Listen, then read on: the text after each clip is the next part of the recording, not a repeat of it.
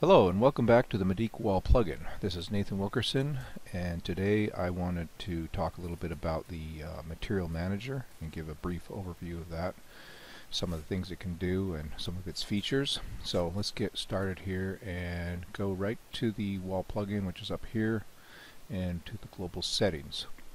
So first we'll click the global settings, and so this is a fairly new feature that I've just added. Underneath the materials tab here, the third tab over, you're going to see this whole custom material library that pops up now. Now you can see I've got it populated here with a number of items, but generally speaking, when you first download the plugin, you're going to notice that there's not quite as much here. So let's go ahead, and I'm just going to show you some basic features of this this new thing here within the plugin. First of all, whenever you make changes to any of the materials here shown, and then you want to exit out, you do not need to hit the Save Settings button. This Save Settings button really only pertains to these 4 items over here. So if you make changes to these 4 items over here, then you're going to want to hit Save Settings before you close out. So everything is kind of self-contained here with the custom materials in the material library. So whatever actions you do here will be recorded and saved. So first things first, you've got the material name. Actually, we've got a little thumbnail. Let's show you that. Now when you mouse over this, you'll notice that you have a larger thumbnail pop up of the material. And this can be particularly useful when you're talking about textures, which are usually more detailed. And you can see that when you do a thumbnail over these, you get to see a little better preview of what that's going to look like. So yeah, you just mouse over those and it kind of just shows you a preview. This is the material name. With the material name, I would try not to use too many crazy characters. Keep it simple. Yeah, commas and such. It gets a little crazy sometimes. Okay, so now you'll notice you've got horizontal and vertical scale. This pertains only to textures that use an image and does not pertain to materials that just are a color. And you can see here it's blanked out for these 2 materials, and all they have is a color specified. And now for textures you do not specify color. You'll notice this is blanked out. So now we get to the type. Basically you've got 2 different types. You've got a color and you've got a texture. You'll notice you have TJ and TP. TJ stands for texture with a JPEG, and TP stands for texture with a PNG. So you've basically got 2 different file or image types that you could assign to these different textures. And then of course C just stands for color. So that's kind of my organizational method. Okay, now we get to the status. Okay, status, what this means is basically you can deactivate or activate a texture in the material in the library simply by clicking on this button. And what this does is now when you go to create a wall or edit a wall, and if you don't want this material to pop up in the drop down menus, but you don't want to delete it, then you would deactivate it. So this does not delete it from the material library. All it does is essentially turn it off temporarily so it doesn't show up. So if you have a bunch that you don't want to show up, it's getting your menus, drop-down menus too busy, then you might want to deactivate a bunch of them. Okay, so anyways, just a handy little feature. Okay, so now we have the edit feature. So you click on this to edit a material, and same here, you have a delete, and you can delete any of these materials. Let's go ahead and just delete one just to show you. It prompts you, do you want to permanently delete it? Yes, we do, and of course it goes away. Now, when you edit a material, let's go ahead and edit, let's say this one right here. Okay, so when you go into edit, it's going to allow you to change the material name first of all. It's also going to allow you to change the status. Now you'll notice the status is here. You can change it here as well, but you can also change it here in the edit menu. Okay, so there you go. You can change it from a texture to a color or back, vice versa. One thing to note is, so now right now we have the usage. So if you want this material only to appear in the wainscoting drop down menu, or only to appear in the sheathing drop down menu, then you would do something like this and you would unclick those. So basically each one of these that you click, it will show up in that drop down menu in the edit wall and draw wall function. So it's whatever you want it to do. And then you hit update material and it jumps you out. And let's go back into that one again. I think that's what we changed. Yeah. Okay, and then again you can get in here and you can actually change the image file. Right now I have it only set to JPEGs and PNGs, but we may change that later down the road. And then you can set the horizontal and vertical scale. Okay, so it's fairly straightforward. There's really not much to the edit. So now if we go, let's go ahead and edit a color type material. A little bit simpler, as you can see. All the texture stuff goes away. If you click on this, it pops up a little thing. You can key in, the RGB code, or you can just come here and play around with the colors until you get what you want. And down here you've got some gray shades. You've also got the pressure treated lumber color that I use and the regular lumber color that I use, just kind of here for convenience, and also the gypsum color that I use. So there's three kind of standard Medeek colors that we use, and then everything else. So let's go ahead and try that, and we'll hit update material, and now you can see that olive drab is no longer olive drab, it's some kind of purple color. So that's editing. Alright, let's go ahead and add a material. So to add a material, actually before we do that, let's show what this show groups thing is all about. So you can always open this window a little bigger if you need to, and we're going to do that. And you can also, this corner right here, see how you can drag that down further, and you will want to do that if you're going to do show groups. What show groups does is it gives you a quick visual of how these are organized. So that means these, and you can see there's duplication here. So what that means is all these materials are available within the wall sheathing drop-down menu. All of these materials are available within the wall cladding menu. All these materials are available within the external wainscoting.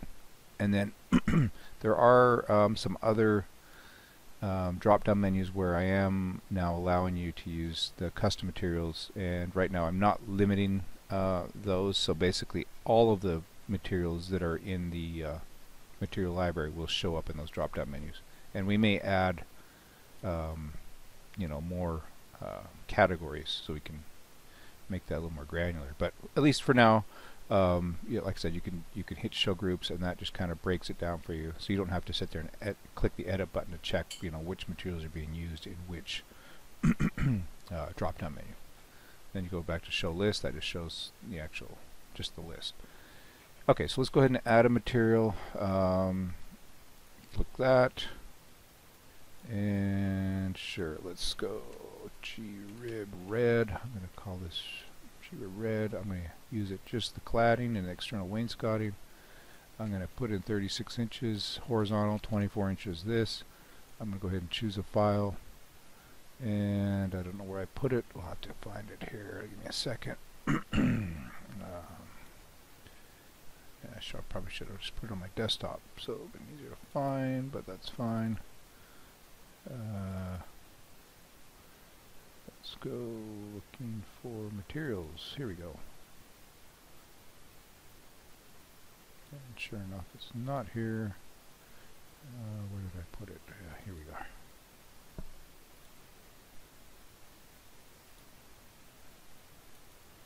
I'm just trying to find material. Probably should have put this material where I could easily grab it. Anyways, yeah, it doesn't really matter. Let's just grab this material, for instance.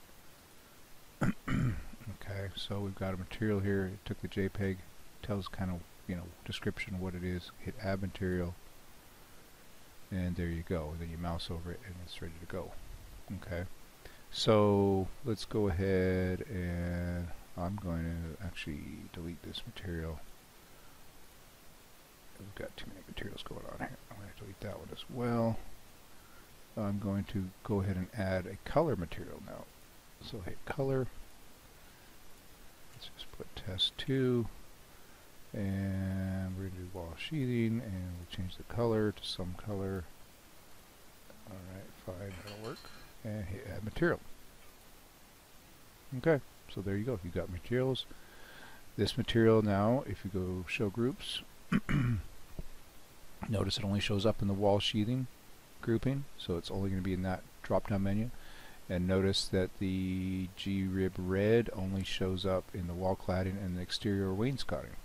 So it should only show up in those drop-down menus. Alright, let's jump out of this real quick just to demonstrate. So let's go ahead and draw a wall. Okay, so let's look down here, and of course I have my defaults loading, but we're going to go ahead and there's test 2 for our wall sheathing material, and right here we should have G-rib red, and yes we do. Hit update. Okay, let's draw the wall, and you can see it's kind of a silly material, but good enough for now. Let's just throw a window and a door in there just for should break it up a little bit here. Okay, now let's turn off the wall cladding just so we can see what we got. And sure enough, there's our. Okay, so basically what's happening is those custom materials are showing up in the drop-down menus. Let's go ahead and edit this wall assembly just to show you again. Right here under the advanced options, of course, we've got the wall cladding material. We've got the wall sheathing material. And see, you basically got the default kind of built-in ones all the way down to dense glass. And then these last 4 are coming from the custom material library. Okay, so if we hit teal blue, for instance, that's one of our custom materials that we've defined. Let's go ahead and change this up. Here's another. Okay, so basically everything from these ones here are all built in, all the way stucco light tan, and then everything corrugated down is coming from the material library. Let's go ahead and put the stone in there. Okay, and you can see it didn't update. Well, actually it did. What happened is we turned off that layer. Let's turn that layer back on. Okay, so we changed that wall panel. So let's change this one while we're at it, just to show you how quick that is. And we'll go ahead and hit update stone. Okay. So, last thing I want to show you with this is, of course, you know, a lot of materials are SKM files now. You can get those from the extension or 3D warehouse.